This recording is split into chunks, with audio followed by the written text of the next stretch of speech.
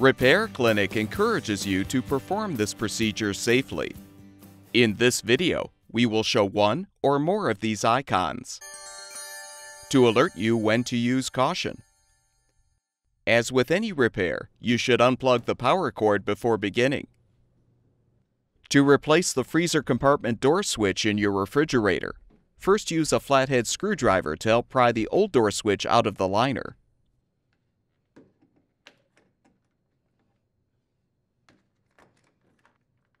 Note the orientation of the wires, then disconnect them from the switch.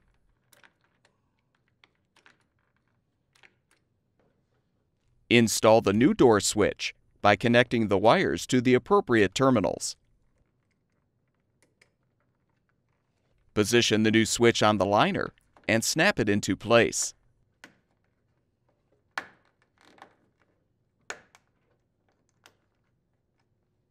You're now ready to plug the power cord back in and confirm that the switch is working properly.